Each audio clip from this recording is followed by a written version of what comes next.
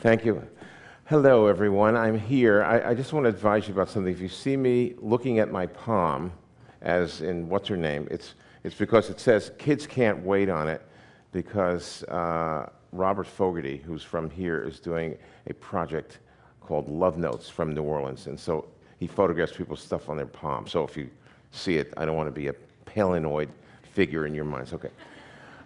We have just a few minutes. I'm going to give you a 2.5-hour lecture on the most horrible disaster scenarios you can imagine, but I'm going to do it in 12 minutes, so it's going to go fast. Don't worry.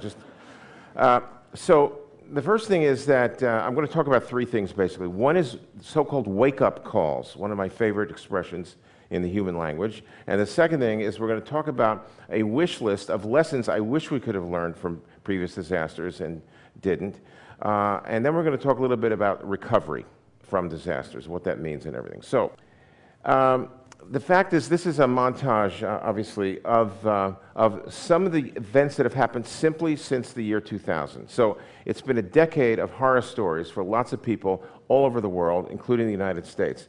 You may not even remember Y2K, it was so long ago, and I don't blame you if you don't, but it was when we were fearing a technological breakdown, which actually didn't materialize, but it gave us a lot of food for thought about the stability or fragility of our technology. And the World Trade Center, the anthrax attacks, and the great Northeast blackout in 2003, the tsunami, the Hurricane Katrina, the flooding of New Orleans, the FEMA trailers, Haiti, the H1N1, the oil catastrophe, and Pakistan, one after another. This is probably a third of the total number of significant disasters that have happened over this decade. So one would think that there would be a lot of lessons learned from the last disaster we could apply to the next disaster and get better at dealing with it. So if I just pick out a few of these, horrible list, isn't it? So 9/11, a lot of things that we didn't know about in terms of organizing intelligence and counterintelligence and how do you prevent such a thing and what's really going on. And then you remember a couple hundred firefighters lost their lives because the cops literally could not speak to the firefighters and tell them that don't go up there, the building's going to collapse. And just things that you would think we'd work on immediately. Well, we did get better with coordinating intelligence services, but the radio issue is still a work in progress. In many cities, firefighters and EMS workers and the police cannot effectively speak to one another during a big emergency. They're working on the technology. The anthrax attacks that came in letters, if you remember, in 2001, the end of 2001, we should have far better, more sophisticated detection systems so we can figure out in post offices and other places when there's a biological agent like that that's around there, work in progress. Infrastructure resiliency. That blackout was because the grid failed. The grid is horrendous, the electrical grid in the United States. Engineers think there's 2.7 trillion with a TR dollars worth of infrastructure fixes that need to be done in the United States. It's all a mess, and actually would have been a great job creation machine to say we're going to fix infrastructure, which of course we haven't. Early warning systems for tsunami. It's a little seismic device that's on the water, and then you have a loudspeaker in the village on a pole or a tree. About 95% of tsunami vulnerable regions do not have even these basic warning systems yet in place. In some places they do, but most places they don't. Katrina taught us a lot about many things, but one of the things, just as an example, is that we saw that the plans for dealing with a major hurricane and flooding of New Orleans were simply inadequate. So you'd think that after that, every place in the country would look at their disaster plans and say, oh, we should fix ours. Certainly not happening. H1N1, although it turned out not to be, this is the swine flu, turned out not to be a major problem, it did give us a chance to take a really close look at America's healthcare system and our capacity to respond to a major pandemic. And we found out that it's in horrible shape. There's not a single city in America, that could handle the medical needs in a major pandemic. Very bad situation. There are so many lessons from Haiti, I can't begin to tell you, but I will tell you this. About 6 hours after the earthquake, I was on CNN, and they said to me, so what needs to happen? I said, I'm going to tell you a medical fact. Here's the fact. You have 72 hours to extricate people from the rubble. If you don't get them out of the rubble in 72 hours, the mortality rates, the fatality rates will skyrocket.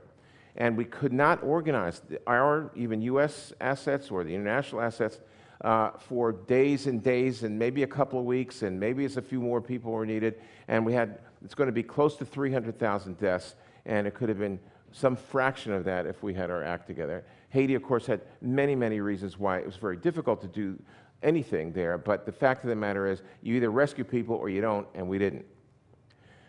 So all of these issues, which might be called wake-up calls, these events, wake-up calls, because we do get very aroused. We see a lot of media coverage, the journalists are all over these things, and it's nonstop on television, in the newspapers, until we get tired of it, and the media gets tired of it, and then it's over.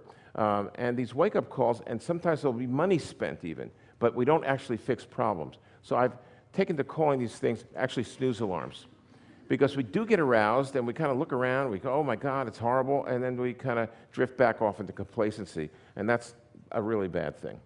So if only it worked like this, that we went from a disaster to gaining insight to then providing innovations to make us better prepared the next time.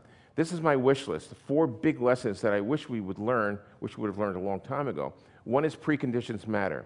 So the people most affected by Katrina are the people that before the storm had significant poverty, disadvantage, and poor access to things. And we have to, I'm mentioning it because we really need to address that if we want to reduce vulnerability to disasters. The second thing is that having empowered, accountable, appropriate, responsible leadership is critical. And in most disasters, and sometimes the bigger the disaster, the worse this is, we just simply can't organize the leadership for what's needed. And in disaster planning, there's a funny thing, they plan for the general population, this is professional disaster planners, and then after they do that, the point is that they would move on to special populations. Children, the elderly, people in hospitals, incarcerated individuals. And the fact is, if you do it that way, you never get to those other people. Children are 25% of the population. If they're left out of the general thinking about disaster planning, you end up setting up a minefield that once a disaster happens, you find yourself with parents who won't evacuate because their kids are in a school someplace you didn't plan for it. You find yourself with a horror story because you never really figured out how to evacuate a nursing home or a hospital or whatever the case might be. And fourthly, crisis-driven, innovative thinking about process should come out of every single disaster, but it doesn't. In other words, what do we know about technology? What do we develop in terms of new ways of looking at logistics? And are we doing this effectively? So when we talk, for example, about one of the most difficult, complex logistics problems is evacuating a city. And we had a lot of problems in 2005, as some of you may remember. And in some places have gotten better, and some places haven't done anything, including some very large cities. A medical healthcare facility evacuation, a disaster waiting to happen everywhere again. All kinds of technology might be appropriate to think about. So using mobile medical care, which is something my organizations do. We have 50 of these units around the country doing healthcare for very medically underserved children. It's the Children's Health Fund and my national center. But we can deploy them in a disaster area when they're needed and then leave when they're gone. Using telemedicine and using electronic medical records to track people are part of these technologies. So is this issue of having interoperable radios or using up-to-date geospatial biosurveillance, all very important aspects of the kind of technology that we should be developing, that we're very slowly developing and very slowly implementing in various parts of the country. Now, I want to spend the last couple of minutes talking about recovery, because down here you're into recovery. You're recovered from, or you're recovering from this massive experience, catastrophic experience that we all saw back in '05. And by the way, we put 6 mobile units down here then, and we've been here since then in Biloxi, Gulfport, New Orleans, and Baton Rouge. We've done 100,000 healthcare and mental health encounters with children since '05. But the question I wanted to point out to you that is not answered is, what exactly is recovery, and particularly, when is recovery over? When are you finished with recovering? And it's actually, as you can imagine, a pretty complicated reality, because recovery really means return to a state of normalcy. And for people who were in bad shape before the disaster, it's a new normalcy. You're rebuilding better, you're restoring. But the problem is that in this quadrant of goals here, the built environment, the buildings, the infrastructure comes first in the mind of people responsible for recovering.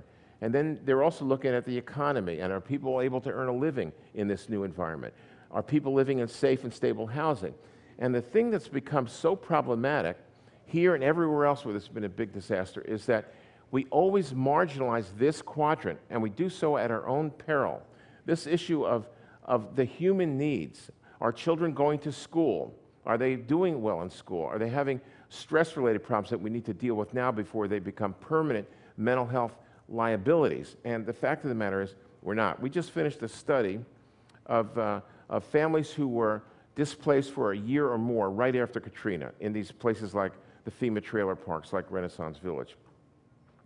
In a report called Legacy of Katrina, and it was a 5-year status that of children, we produced this data.